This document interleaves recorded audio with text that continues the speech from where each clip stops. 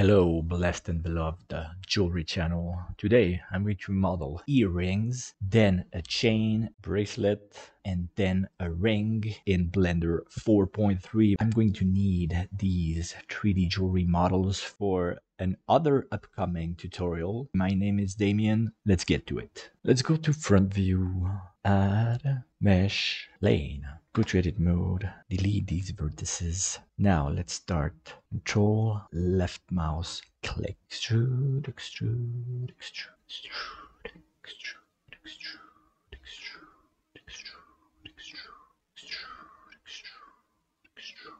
On the global coordinates for the first and last vertex, x to 0, then select everything. Let's go at 0 on the y-axis. Go to modifiers, add a screw modifier, do a Control A, all transforms, go at 80 steps, add a subdivision surface modifier level 3. Call this earrings shape projector. Save and be happy. Change the matte cap here because it looks pretty. Now make a copy, Shift D, enter. Remove the modifiers. Let's call this earrings solid. Select everything. Now about the size. On the Z scale, I want the earrings to be 25 millimeters. Now take the earring solid, go to edit mode, side view, move this back -1 millimeter, extrude on the y-axis over 2 millimeters, select everything with A, take the shear tool and shear it on the y-axis by -0.3 offset. Then move slightly back on the x-axis 1 millimeter. Exit edit mode, add a deform shrink wrap modifier. The target is the earring shape projector here. Now add a solidify modifier, offset 0, do a Control A, all transforms, thickness 1.6 millimeters. Then add a bevel modifier and a subdivision surface modifier, level 3. Make a local view, go to top view, add an empty plane axis, call this empty multiplier, location 0. Take the earring solid, add an array modifier from the empty multiplier object offset. Take the empty multiplier, play with the Z rotation. I like it at 30 degrees.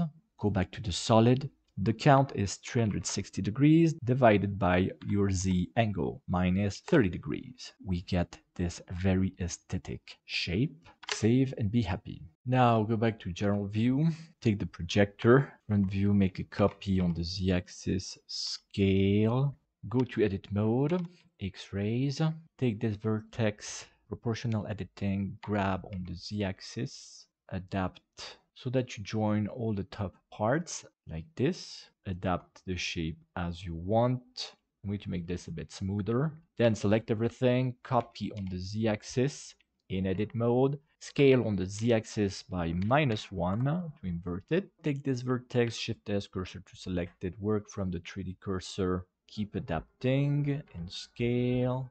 So we nicely close the bottom part. In the screw modifier for the normals, calculate order like this. Exit edit mode, call this earrings shape joins. If you want, add a small detail here and there like this. Save and be happy. Now add mesh torus 60, 30, 1.5, 0.5 to the view. Adapt it here. Copy it on the Z-axis. Adapt down here. At the top, go to edit mode. Select the top vertex. Proportional editing. Scale. Readapt the shape like this. Now side view. Add Bezier curve to the view. Edit mode. Resolution 45. Geometry round. Depth 0.5. Resolution 21. Fill caps. Create the earring hook. Just like this. Now at the bottom, add mesh UV sphere, 8 segments, 8 rings, radius 4 millimeters. Go to edit mode, faces, poke faces, then trace to quads, get a nice gem shape. Now take the torus, copy it on the Z-axis, rotate it 90 degrees. Check its position. Go to edit mode, top view, cursor to selected, add circle, adapt the size, put it in the metal, close it with F, extrude on the Z-axis, come down here, check the face orientations, select, flip, exit edit mode, go to front view, add mesh circle to the view, radius 0.5, go to edit mode, minus 0.9, and once more, exit edit mode, Control A, all transforms, add a screw modifier on the Z-axis, 60 steps, adapt the size as you wish, solder it here, take the gem, readapt its position, readapt the wire ending, cursor to selected, exit edit mode, add mesh sphere, 80 segments, 40 rings, 2 millimeters, adapt the position, take this hook, copy it, call it hook drill, remove the torus from the drill, do a solidify modifier, offset 1, make it thicker, 0.1, generate a remesh, take the gem, add a boolean difference fast from the hook drill, hide the drill,